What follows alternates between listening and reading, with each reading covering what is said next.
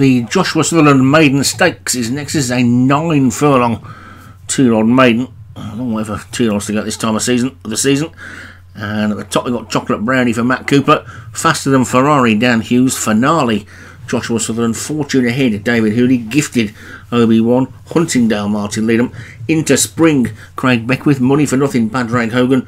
Onwards and Upwards, Joshua Sutherland. Sacramento Green, Vinnie Gerard. Smart Weasel, Adam Old. Snow in the Street, Martin Leadham. Southern Edition, Obi-Wan. Water Garden, George Morgan. Cranberries for Derek Hinton. Fascination Soapbox, George Morgan. Fiver for Munas. Hathamore Pants, David Robertson. Lihu Mossa, Dan Hughes. Mandy Taranata, David Robertson. Moonlight Flitz, Padraig Hogan. Ortia Bouquet, Matt Cooper. And Pity Me, Graham Clutterbuck. Pity Me. 23 runners in a 2-year-old maiden, and we're going to go round a bend.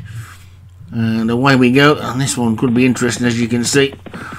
We've got one of them, technically, 2 of them running off the course at this point. So maybe we should have docked a couple out of this or moved it to somewhere else. But anyway, it's Cranberries who's got into the lead.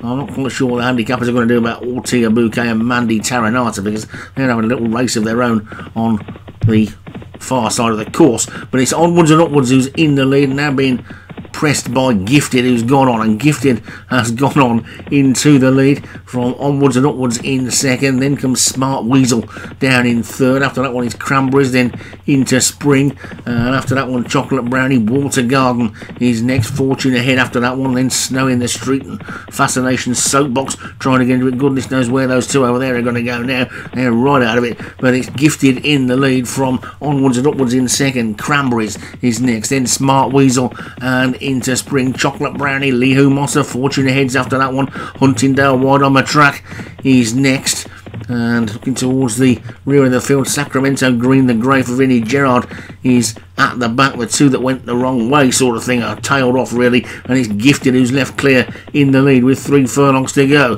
Gifted's in front then from Into Spring, who's now coming through the challenge. Onwards and Upwards, Smart Weasel is there as well, and one with a noseband coming through is Finale, the yellow jacket of Money for Nothing, and here comes Sacramento Green for the all-flying Vinnie Gerard stable. Right wide on the track is Huntingdale also trying to get into it, but it's Into Spring into the lead. Into Spring is clear in front from Finale, who's moved into second. Then comes Money for Nothing, Gifted, Sacramento Green, Smart Weasel, but it's Into Spring who's clear at the moment. They've got half a furlong to go, and Into Spring's in the lead. Here comes Finale and Sacramento Green. Money for Nothing trying to close as well.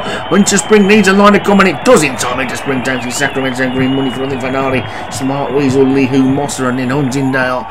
And a big field, a pretty emphatic win for Craig Beckwith and Into Spring. I don't think the 2 horses running off the track affected the result that much really, but I mean only the trainers will know how good they think their horses are. But I mean that was a bit of an unfortunate incident at the start there, and maybe we should be looking at these sort of things before we run the race and see about moving it to a different track. Well, it's probably a bit late for that. Anyway, Into Spring the winner for Craig Beckwith. Sacramento Green for Vinnie Gerard second.